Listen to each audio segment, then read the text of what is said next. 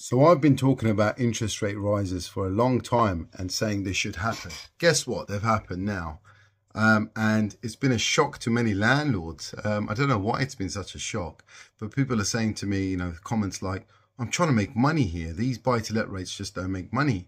What about the tax changes? This together with the tax changes is going to cause me problems. Well, there's always going to be a need for property. There's always going to be tenants out there. Making sure that you've got the right property in the right location, in the right state is going to be key.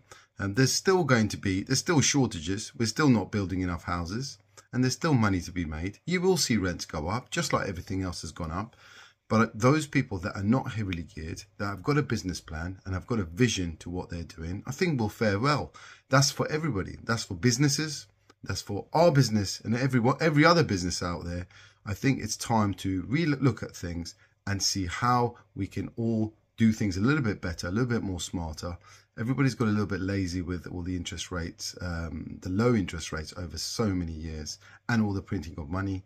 But I think it has come to an end and it will continue to rise, I think, the interest rates. So it's just really looking at your finance options and seeing how you're going to deal with things.